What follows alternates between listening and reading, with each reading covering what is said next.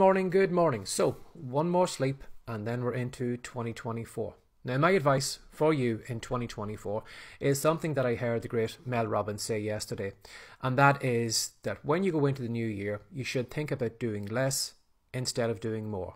You know, a lot of us make the mistake that when we go into a new year, we decide, well, I need to do more exercise. I need to do more work. I need to get on more social media platforms. I need to buy more books. I need to buy more products. And it's all more, more, more. And you will find that when you take on more, it's going to just, you might be able to stick with it for maybe a week or two, but then after that, you're just going to have too much work on your plate and you're just going to drop out. You're not going to exercise as much. You're not going to read all the books that you're buying. You're not going to use all the products. You're not going to, follow all the people on social media, whatever. So 2024 for you should be the year that you actually do less. It's where you narrow down. It's where maybe if you are on maybe a lot of email lists that you should start unsubscribing.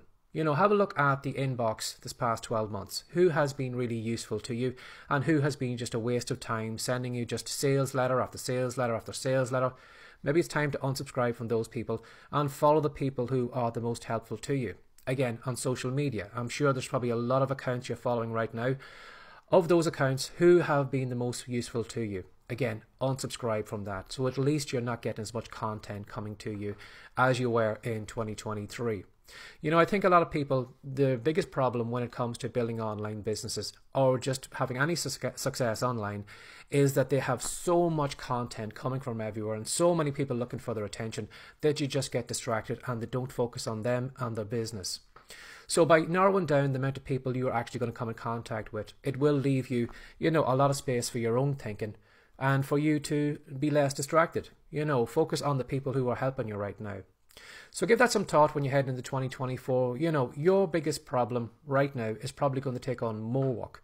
What you need to do is you need to look at what was working in 2023, take those things that worked in 2023 and then take them into 2024 and then expand on those.